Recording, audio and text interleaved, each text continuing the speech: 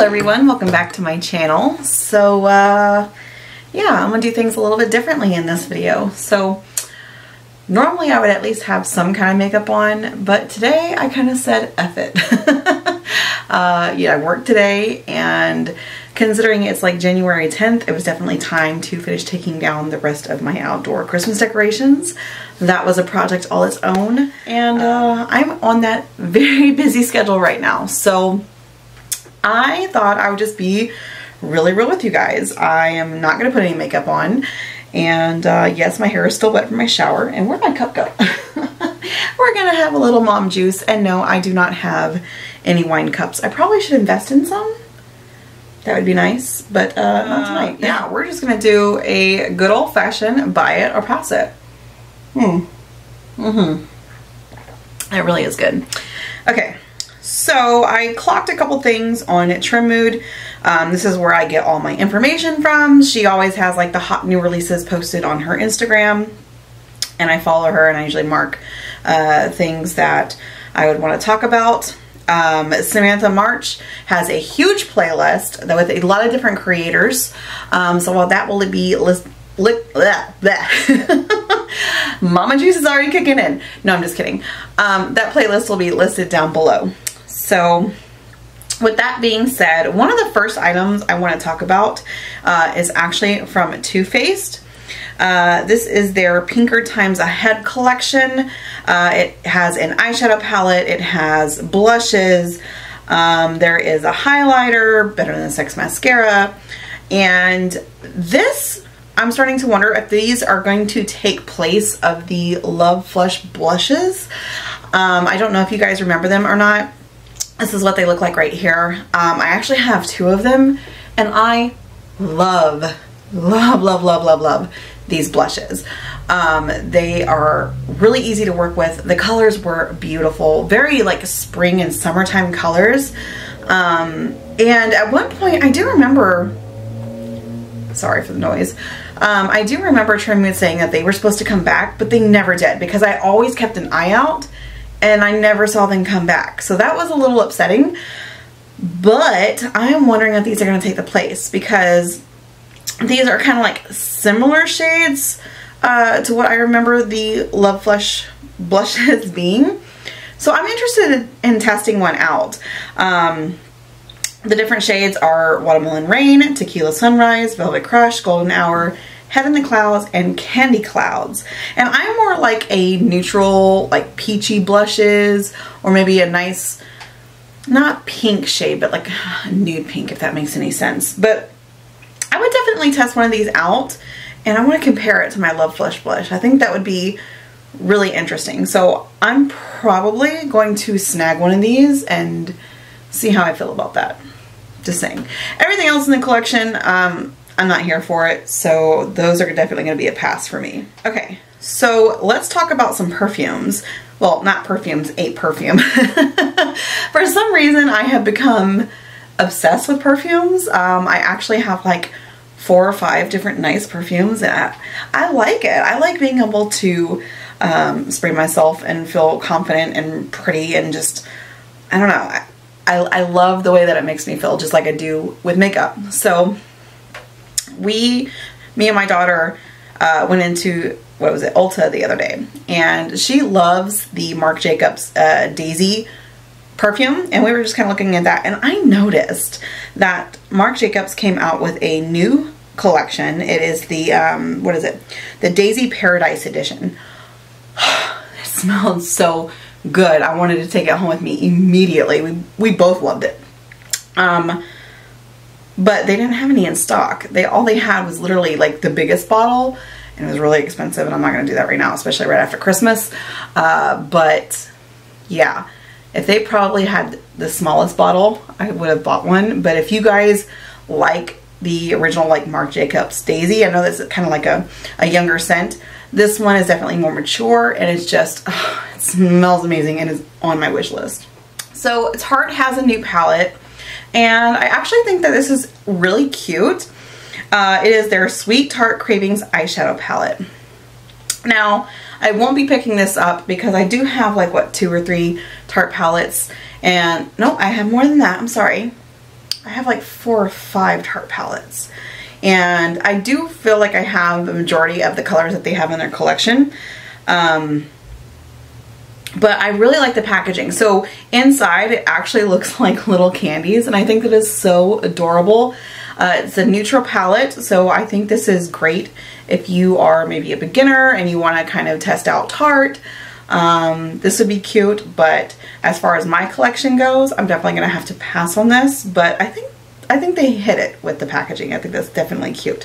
The outside could have been a little bit better. Tarte hasn't really caught my eye in a while, and I'm hoping that they do soon, because I actually really do enjoy Tarte's eyeshadows. Okay, so e.l.f. actually came out with 5 camo color correctors. I think this is fantastic. e.l.f. has some really amazing products, and they're really affordable, which I think is fantastic. So they have some excellent makeup, they have some great skincare. I mean, I use their poreless putty primer religiously. I love this stuff. Their brushes are amazing quality for such a cheap price. So I'm really interested in trying one of these color correctors. I have no makeup on, so I do have a lot of redness in here, and I have discoloration here from my bike accident when I was a kid. More redness over here, so I definitely want to pick one of these up.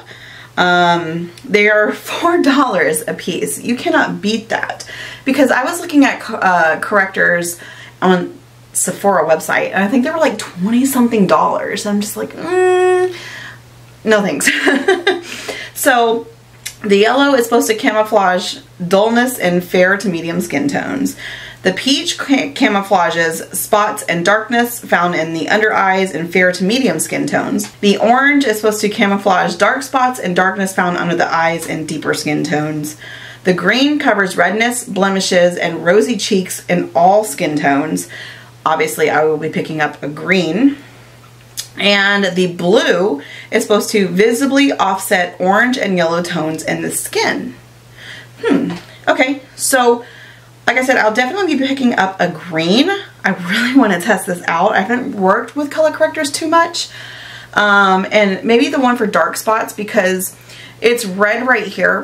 When I was a kid, I had a bike accident. I fell first into the gravel. It was a very traumatic experience for me, and I had so many issues with my self-confidence, because this was like, this here was ruined. My lip is crooked because of it. All this darkness up here on top of my lip that makes me uncomfortable.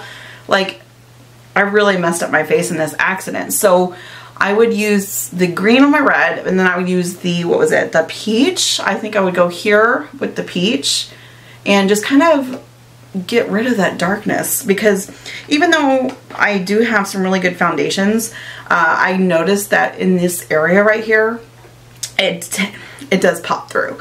And I have dry skin, so I don't literally like to pack on tons and tons of foundation. So yeah, I will be really interested to try these out. Let me know down in the comments below if you guys have heard of this, if you want to try these out as well. If you have tried them out already, let me know down in the comments below and let me know what you think of them. Okay, so up next, Urban Decay has a new 24-hour multi-use hydrating full coverage concealer. This comes in how many shades? 24 shades. So this is supposed to be a multi-use, one-swipe, full coverage concealer for on the go that gives you a natural skin-like finish for up to 24 hours. Helps to minimize the look of dark eye circles, acne blemishes, hyperpigmentation, discoloration, and redness. A waterproof and lightweight formula with matte finish. I would be willing to try this, maybe not right off the bat. I do have my tried and trues. I use my Tarte, which I do enjoy. Fenty Beauty, I actually have to restock on that one. I really like how that's hydrating underneath my eye. But I definitely would be willing to give this one a try. It does have a really nice shade range. They're not just a whole bunch of light skin tones, which I think is fantastic. So yeah, that might be on my list to try a little bit later. ColourPop, good old ColourPop. We all know that they throw things at us left and right. As far as this new collection goes, I am not getting any of it. I was never into it, and this is just not for me. They have a new Winx collection, which is like the fairies or whatever. Of course, I'm pretty sure they have everything. They have the eyeshadow palette, the highlighters, the glitter, the lip glosses, the whole shebang. Even crystal like gems and stuff. This is not for me. I feel like the packaging is kind of like something I would go and get in the toy aisle for like my kid to play in. But if you're into it, I mean, no shade, do you? For me, this is just a no-go. Like I said, I was never really into it, so it doesn't appeal to me personally. So all of this is going to be a huge pass. Okay, now this one I have been dying to talk about. I am so freaking curious, but Mario, Makeup by Mario came out with a new foundation.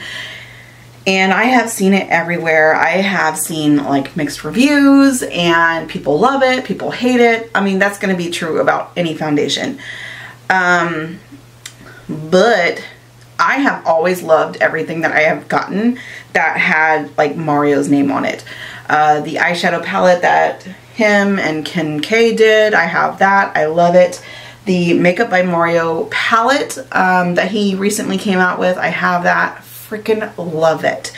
And I don't know, something is just intriguing me about this. I really want to try this foundation. I actually have it in my cart at Sephora, and I have some like not points, but some like Sephora cash to use, so I might be testing this one out. So there are how many shades? There are 30 shades. That's a pretty decent shade range for starting out.